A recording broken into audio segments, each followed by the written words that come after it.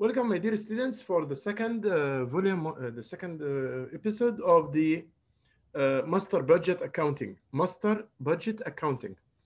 We talk about the finished products, and we said the word budget means what we need to produce, what we need to buy, what we need. So it's a planned item. It's a planned. It deals with the planning. It does not deal with the past, but deal with the planning. Okay, let's go today directly to see our example which I came for. And here is a new example about the master budgeting. I hope that this will find. So you remember, just a quick remind for you guys. We said any one of them that what we need to produce or to buy or whatever, plus the ending inventory minus the beginning inventory. This is for anything regarding the budgeting. Any regarding budgeting. So we'll say what we need to produce, to buy, materials to produce, to sell, whatever, then plus the ending inventory minus the beginning inventory. Then, and we talked before about the long run strategy and the short run strategy. For the long run, we said the master will be capital budget, but for the short run, it will be like a cash flow budget. This is what we did. Today, I'm going to talk about the example number 3. We had 2 examples before, and this is example number 3. And this is very good example also. It tells me Jimenez Corporation manufactures and sell 2 types of decorative lamps and Knox and IR. Their names are Knox, KNOX, and IR. Those are the products. Those are the products. The following data are available for the year 2017. So on the year 2017, we have expected sales in units, 21,000 for Knox, the product Knox, and 10,000 for IR. We have selling price 25 for Knox. We have selling price $40 for IR. We have targeted ending inventory in units 2,000 for Knox and for IR 1,000. We have beginning inventory, and this is what all we need. We need the ending inventory. We need the beginning inventory. We need how many units to be purchased, how many units. So those are all what we need to make the budget. That's all what we need for the budgeting. Okay. What I need here in this question, calculate the revenues budget. Label is schedules 1. Okay. And the production budget in units, label is schedule 2. So you will do 2 things.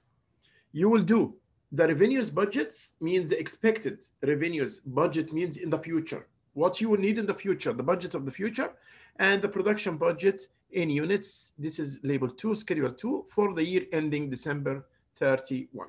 So let's go for it now and watch it and see what we will do here. Okay.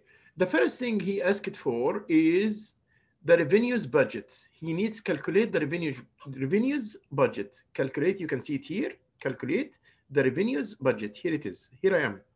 Calculate the revenues budget. So to calculate the revenues budget, any kind of revenues will be the units multiplied by the selling price. So for Knox, the prepared or the projected or the planned units to be sold is 21,000. And the price is 25. So it will be 21,000 times 25. This will come to 25,000. Again, 21,000 multiplied by times 25. Then this will be 5,000. Okay, this is for the product Knox. We have 2 products. We have also IR, because we said here he has 2 products, Knox and IR. Here we said he has lamps, Knox, and lamps called IR. So for the IR, the same thing I will do. I have 10,000 units of IR. Each one's price from them is $40. Then 10,000 by $40, this will give me 400,000. This will give me 400,000. So how about the total revenues now? How can I calculate the total revenues? It's very easy. I will add 52530 plus 400,000. 52530, 525,000 plus 400,000, that will give me 925,000. And here is the last thing. So this is just to calculate the revenues budget from the 2 products, which are Knox and IR. So those are this. Again, I'm saying what I do, the proposed or the planned units to be sold multiplied by the selling price it will give me the total revenues. Okay, 21,000 by 25, it will give me 525,000. And IR 10,000 multiplied by 40, it will give me 400,000. So the total revenues will be 925,000. That's it. Let's go now for the production budget. And we said the idea. The idea is the budgeted sales units plus the ending finished goods or inventory, the finished inventory, minus the beginning inventory. And this is all the idea of any planned or any master budget, either it is production or sales or whatever. Again, the budgeted sales, the amount planned to be sold, the amount planned to be sold, in simple words, the amount planned to be sold. Add to it the ending inventory minus the beginning inventory. And that's it. And we will do both of them for Knox company and for the IR company as well. So we plan to sell from Knox 21,000. This Knox, we plan to sell 21,000. Okay. The targeted ending, this will be given to you. If I give it to you, it is 2,000. So this is the ending inventory, 2,000 also. So we have now in stock 23,000. 21 plus 2,000, I'm talking about Knox. Then what I will do for Knox, I will do again for IR company. So what I will do for Knox first, I will go and do it for IR secondly. Okay, 21,000 plus 2,000. So the total required units will be 23,000. Here we go. 21 plus 2,000, 21 plus 2,000, that will give me 23,000. Okay, then deduct the beginning. We said the targeted plus the ending minus the beginning. Again, I will say the targeted plus the beginning plus the ending minus the beginning. Again, I will say the targeted, the planned units to be sold, to be purchased, whatever, based on what he asked you in the example, plus the ending from it, the ending from its type, the ending finished one from its type, minus the beginning inventory from it. So here we have 23,000. When we'll deduct the 3,000 of it, then we'll get the units of goods to be produced. What we need to produce for Knox 20,000. Same thing what we did for Knox will do for the IR company. The same stuff. Everything we'll do for IR company. Okay.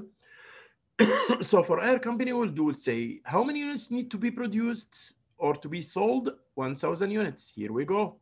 For them, for IR, 1,000 units. Okay. But we have already finished inventory 1,000. So 10,000 plus 1,000, all we'll have in our hands required will be 11,000. But still we have the beginning inventory 1,000. So all we have to produce will be 11,000 minus 1,000. It will come to 10,000. I need to produce 10,000 units from IR to make a profits of 400,000 from IR stuff. And I need to produce 20,000 units of Knox, 20,000 units to complete the 21,000, which will give me $525,000. It's very easy.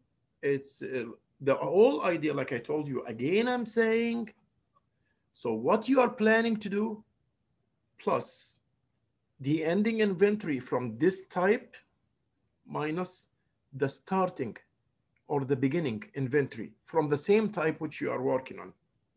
If it is units sold, then you will talk about the sales or products, finished products.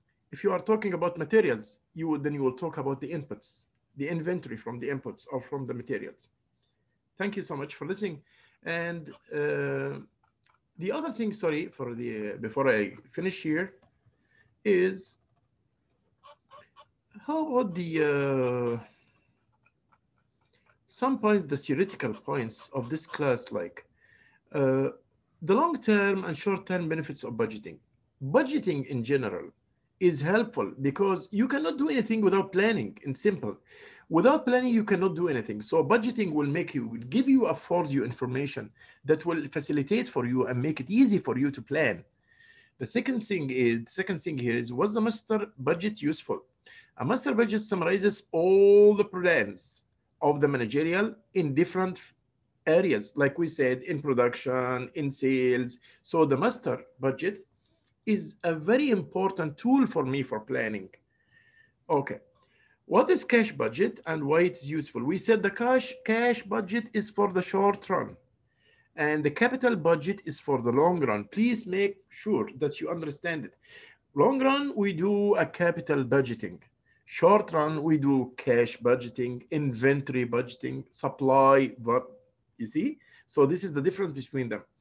A cash budget summarizes all the timing, the amounts of cash inflow and outflow for a company over a specified period. Of course, it is the word budget means planning for the future. It's not about the past, but it is about the future itself. I just want you to watch the video once, twice, three times. Again, I'm saying the idea. Again, I will say any budget will be budgeted sales or budgeted materials or whatever, plus ending finished of its own stuff minus the beginning inventory of its own stuff. This will give me the budgeted production, or it will give me the budgeted purchases as well. Like here, units to be purchased. Look at this, units to be purchased. So it's based on what are you doing? You are doing a budget purchase or purchase budget, or sales production budget, or sales budget. It depends on them. We had now 3 examples in the budgeting. It's very easy, like you see. I hope that all of you guys are doing very well. Thank you so much and have a great day. Take care of yourself. Bye-bye.